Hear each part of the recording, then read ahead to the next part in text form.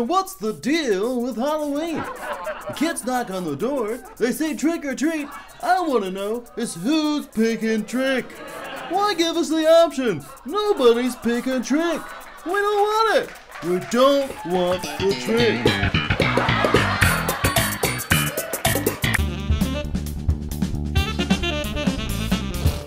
Hello, and welcome to What the What, the show about fun facts and a little bit of science. Today we're talking about Halloween, and how did it become all about Reese cups and Harley Quinn costumes? And I'm not mad about that. Oh no. I love me some thick, sweet peanut butter cups. Yummy. What?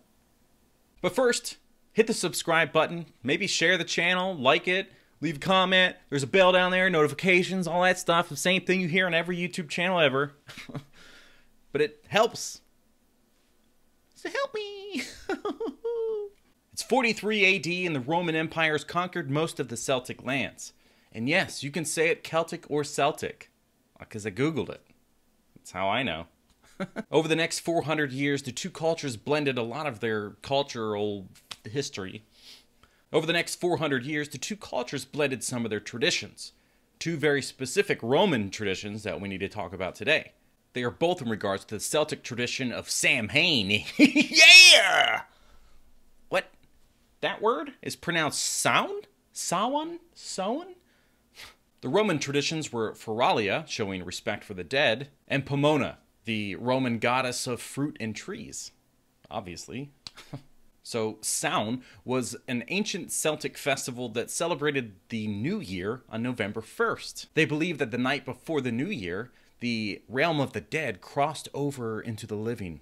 They thought that the ghosts of the dead returned to Earth, resulting in killing all their crops, but also empowering their priests to foretell the future. These priests would create massive bonfires, as one would do, and invite the townspeople to burn their crops that were already dying and sacrifice animals. And here's where we get our first glimpse of costumes, as those townspeople that were burning all this stuff would often wear animal heads. Ew.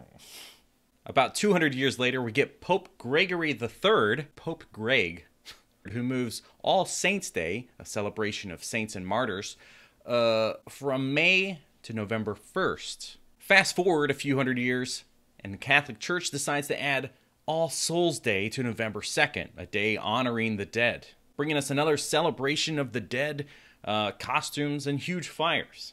Only now the costumes are of saints, angels, and devils. It's an improvement over the animal heads, I gotta say that much.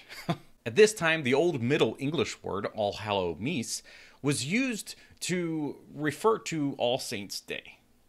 And I have no idea if I said that word right. Then the Celts started using All Hallows Eve to Then the Celts started using All Hallows Eve instead of Samhain or Samhain or whatever. I guess they were like, hey, Romans, you took our land, so we'll show you.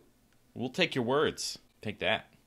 During this period, the poor would approach wealthy homes and in exchange for treats, delicious pastries. And in return, they would say that they would pray for the household's dead relatives. In Scotland and Ireland, the children would dress up in costumes and either tell jokes, sing, dance, and then they would get either a treat or money. Now let's jump forward to when we started colonizing America, also known as killing all the Native Americans and stealing their land because we're stupid, awful people. Real history is dark, and don't even get me started on Christopher Columbus, although that might be a future episode. During these early years, there was a lot of blending, again, of cultures from Native Americans and the new settlers. This resulted in a more of a unique Halloween from what Europe was seeing. Sharing stories of the dead, telling fortunes, and singing and dancing.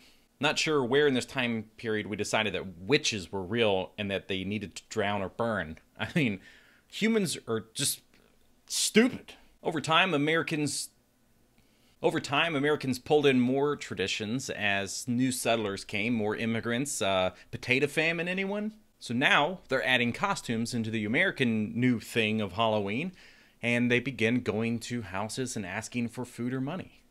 or treats or whatever. In the 1800s, Americans were getting more tricks than treats, so they began to push Halloween as a community event and offer parties for kids and adults together in one place. During this time, communities were asked to remove anything that was scary or gross from the decorations. This pushed for a Halloween that had less superstitions and a lot less religious connections. Although I'm sure some of you grew up being told that Halloween was the devil's day and that you couldn't go out and celebrate with your friends and go trick-or-treating and have fun. As we can now look back at where these traditions came from, we can clearly see that it is not the devil's day, Mom. During the 1920s and 30s, there was a huge spike in vandalism, which resulted in a huge push to making Halloween a kid-focused holiday.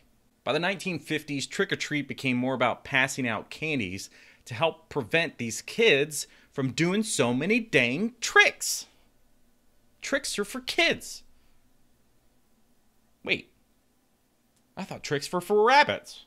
Throughout most of the world that celebrated Halloween, you would often see more of a ghost or like a witch costume, but as everything becomes more commercialized, traditions change, thus giving us a bunch of Captain America and Harley Quinn costumes. So original.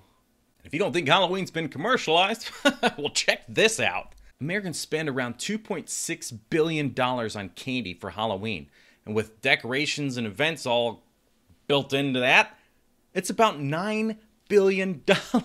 What are we doing? So thanks for watching, and as always, poop your pants like a big boy. So thanks for watching, and what did you learn today? Do you celebrate Halloween, and what's your favorite costume?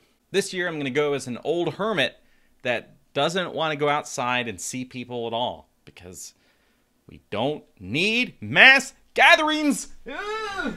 Join me as we journey back 2,000 years to uncover the history of Halloween. Oh, it's pumpkin scented.